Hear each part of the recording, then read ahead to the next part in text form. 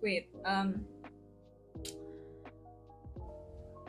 good morning. Wala pa akong energy, guys. Sorry.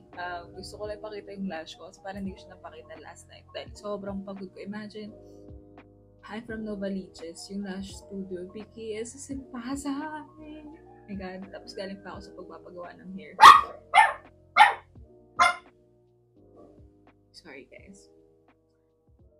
Ano ko yun? So, yeah. Theo. So, yeah.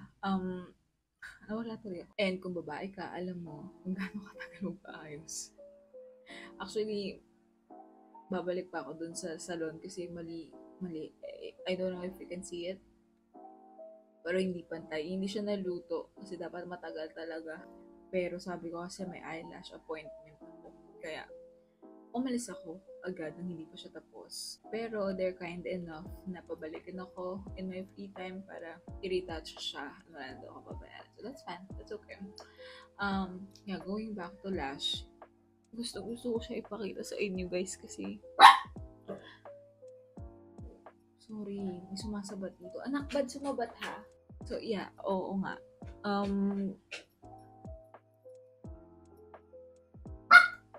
Ang tagal ko na naghahanap ng ganito. Naka-eyelash.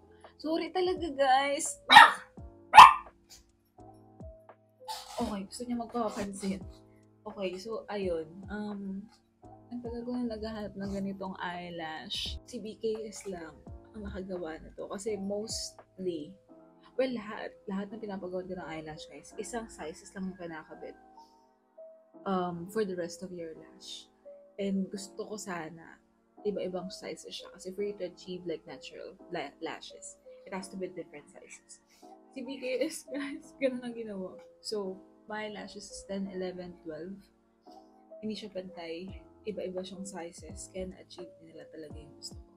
Sobra, guys. It's worth the penny. Binayad mo. Worth it naman. Sobra. The service, the lash artist, studio. Studio ba tawag doon? Yung pinagkakabitan. I don't know.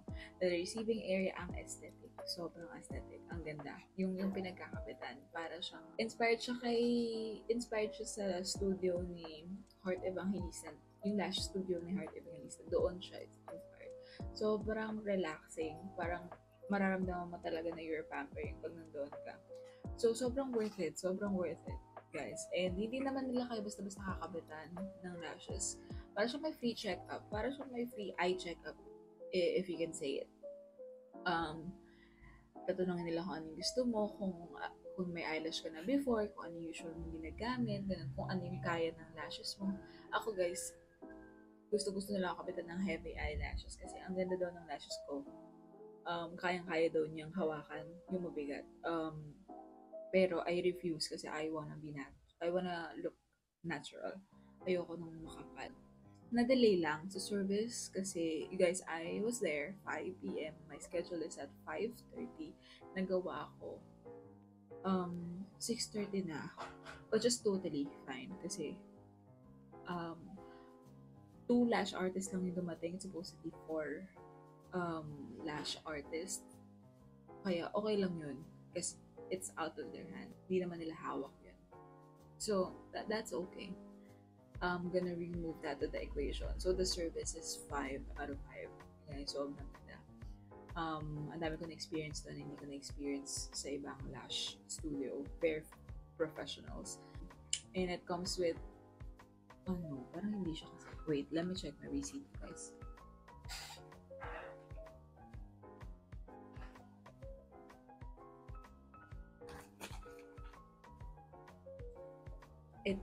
It's not. So you have to buy it separately. It's 250. It comes with lash shampoo, brush, and spoon. Bumili na ako kasi matagal ko na rin gusto bumili nito online. Nagpapa-eyelash ako sa iba. Kasi wala namang ganito, I believe, wala namang ganito sa iba. And it's for you to maintain the eyelash. So bumili na din ako. So yeah, sobrang ganda dun, guys. Sobrang ganda. I have to experience that. Feeling ko kahit malayo siya, pabalik-balikan ko pa rin siya. Because of the service and na-achieve talaga nila yung gusto. Wala. Ano pa bang kwento ko sa inyo? So, yung haggard ko pag-iisip lang and I'm having my coffee. Meron siyang, ano tawag dito? Chia seeds. Yeah, ano ba? Oh yeah, dumating yung sapatos ko yesterday. Habang nagpapaganda ako, dumating yung sapatos ko kasi pina-same day delivery ko siya. And last minute ako nakapag-decide kasi dapat dadaanan ko na lang siya para makapamili talaga ako ng gusto kong sapatos. Pero I have shoes in my mind na. I just wanna see it bago ko siya bilhin. Pero yun nga, hindi na siya kaya ng oras. So, pina-same day delivery ko siya guys. It's from BKS. There. Ayan. Box ko pa ba? Sino pa anak ko? Guys, you have to choose a trusted shop. Bibili kayo ng medyo pricey na shoes kasi parang for me, investment na din to eh. Kasi pwede nyo itong i-consign, pwede nyo siyang ibenta. Aha! Anak! So yeah. Let's score this. Yeah. Yes, and you heard it right.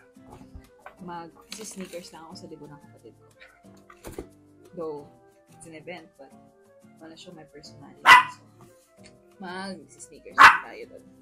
I don't wanna wear heels na. Okay, fine, whatever. Ano ba guys? Tignan nyo guys si Theo. Nakakita kayo ng clips na sanitary cut ko siya. Para lang makita yung mukha niya. Kasi hindi ko siya pwede gupitan talaga ng buo. So, sanitary cut lang. Yung mata lang niya, the po, ayan, ginupitan yung po niya. Ito, yan, dinasya siya. Hey guys, it's me, Jeka. Thank you for watching and always take care of your mental health, everyone.